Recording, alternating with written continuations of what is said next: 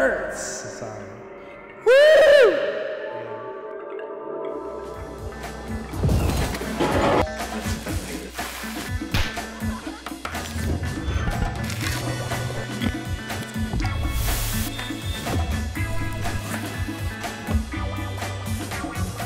Howdy y'all, my name is Edgar Rico. I'm the chef and owner of a little taqueria here in Austin, Texas called Nixta. I'm gonna be showing y'all how to make one of my favorite one-pot dishes. It's a little dish called chile colorado. The main key ingredient to make this all tie together is our chilies. We're gonna be using 3 different types of chilies. We're gonna start off first by using the ancho chilies. We're just gonna deseed all of them. And next up, we're gonna get our guajillo chilies, kind of same deal. Just pouring these seeds out, nice and easy. And then these right here are the New Mexico chilies. Once we got these deseeded, we're gonna move on next and we're gonna toast our chilies and we're gonna rehydrate them. Dutch ovens have a really nice way to like hold in heat. These got these nice high walls on it. It's gonna insulate that heat really nicely. I'm gonna start off by just turning this thing on high. Let some of these natural oils from the chilies kind of come out. Probably about a minute to a minute and a half. Once these chilies have toasted, we're gonna just rehydrate with a little bit of chicken stock. You're just gonna pour all that in.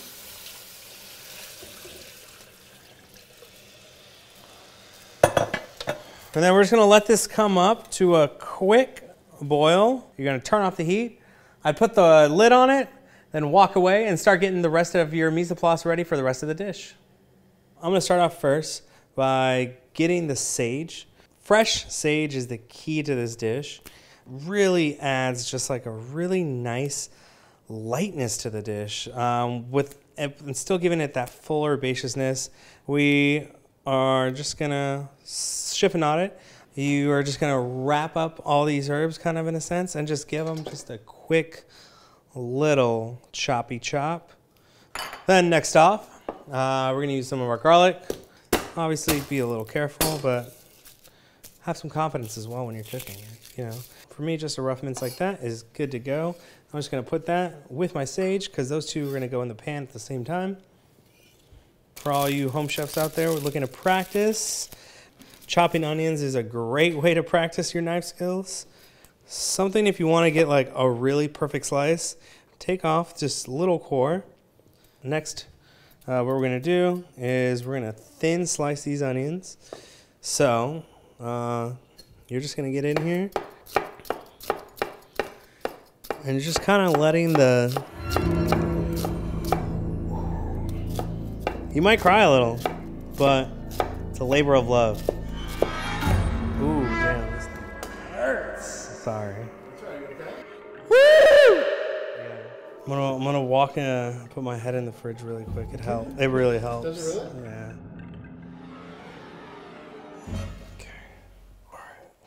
Let's do it. I'm probably going to do about half an onion just for a garnish, but this is going to just give it a nice little bit of brightness.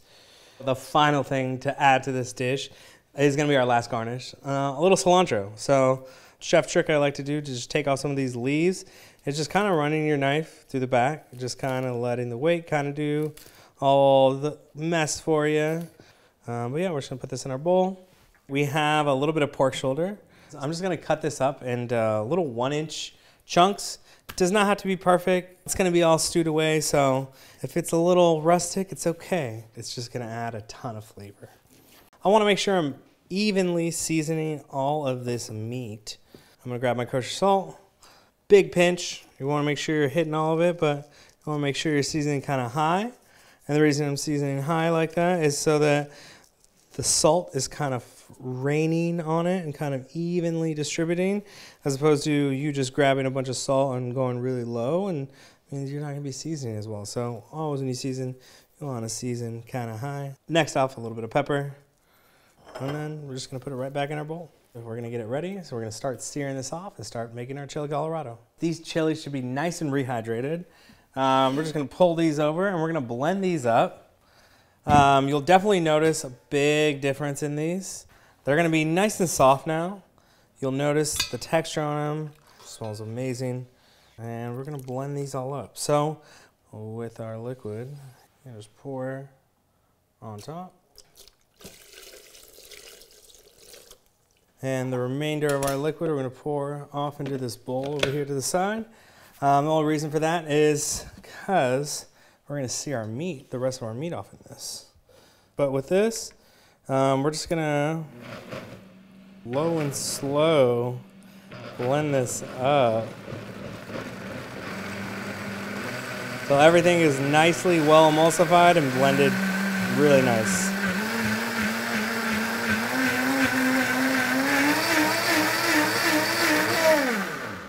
Boom. So,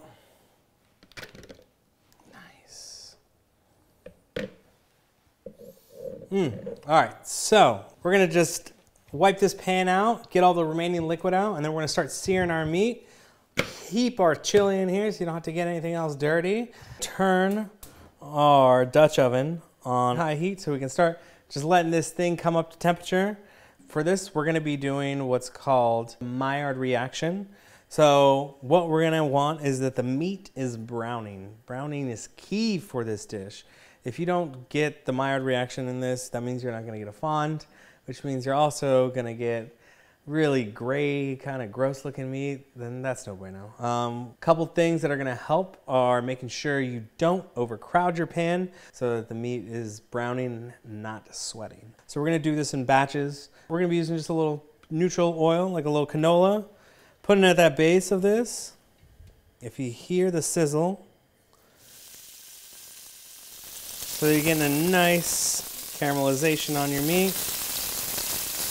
So once you got that meat in there, leave it alone. This is where you're gonna start getting that Maillard reaction. If you're constantly stirring the pan around, that meat's not gonna get a chance to caramelize on there. So a big key is it'll just let it be. Don't touch it. Probably gonna take about 45 seconds to a minute. But once you do, the key thing you should be seeing is nice golden kind of pieces like that. That's good. Don't worry. Don't let that scare you that there's browning happening. That's where the flavor is going to be later when we're building our sauce. So check the meat. If we got enough caramelization on all sides, then we'll take it out and we'll start off our next round. You got some really nice golden pieces on there. It's exactly what we're looking for. But I'm going to start off this next round of searing, and you're going to do exactly kind of the same thing. Don't overcrowd, and just little by little. And you should definitely notice at the bottom of the pan that you got a really beautiful fond. This is going to be where all that flavor's at. We got our meat browned up now. Sage that we had chopped up earlier and some of that garlic. It's going to go right in the pan. It's going to sizzle really quick. You don't want this garlic to burn. Then we're going to add in next some of that Mexican oregano. A little bit of cumin. We're just going to add in a little bit of that juice so we can remove some of that fond. And then you're going to turn your heat back on. And you're going to scrape up all that fond off from the bottom, because that is where that flavor is at. You just took all this time to sear all this meat and build this beautiful crust. You don't want to throw it away by not using any of it. So using a little bit of that liquid will help kind of take off all that love and juice. So afterwards, we're just going to put our meat right back in. And then we're going to put in our chili sauce.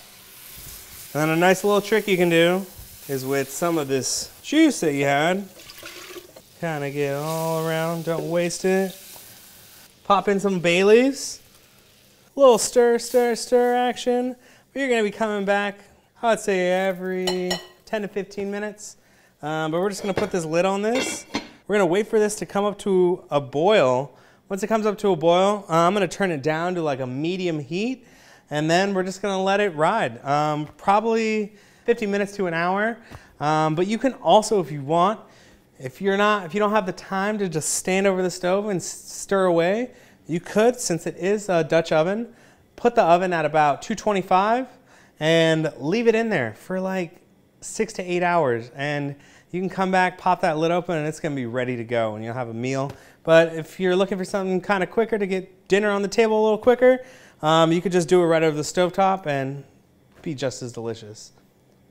All right, y'all, so we're about 40 minutes into the process. I'm gonna let it finish off without this lid for about the last 8 to 10 minutes of cooking. and just kind of let it start reducing down. Also, you'll kind of give it a stir, but at this point, you'll definitely notice a big difference from where we had started originally with this pot. But yeah, we're just gonna let this finish off and reduce down to that, all those juices, and kind of concentrate a little bit more, and this can get really just that prime optimal flavor. As you can tell here, you will definitely see a huge reduction in the sauce. Things you're looking out for, the meat's tender. Also too, that you've kind of built like a nice little fond of deliciousness that is now all in your sauce. A big thing you want to look for is that the sauce is nappe. So for me, it means you can run your finger.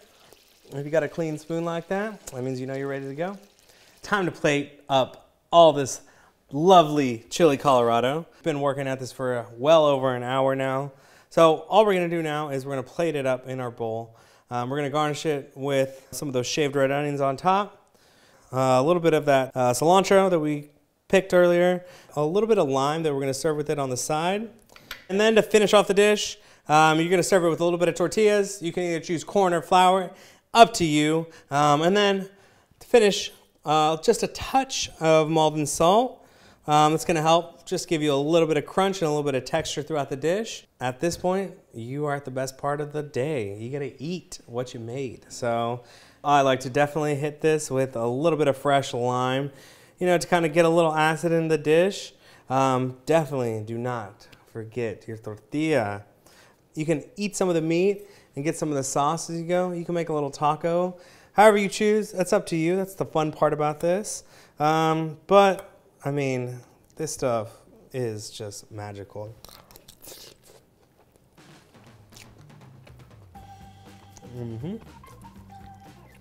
Wow, so immediately when you bite into this, you know, you're gonna get that rich, succulent pork. It's gonna be balanced out with some of that nice, smoky spices from the chilies, and then also the sage. The sage is the key for this thing. Sage really gives it that depth of flavor that's kind of unexpected. The cilantro, the red onions, and the lime, also perfect complements for this. Cut down all this richness, and do not forget your tortilla.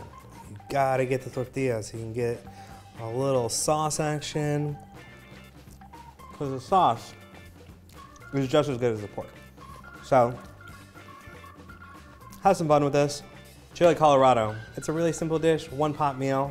Those are some of my favorite meals, especially when it's packing this much flavor. So, my name is Edgar Rico, chef, owner of Nixta Taqueria, and we hope to see you out there. Maybe you might catch us as a daily special.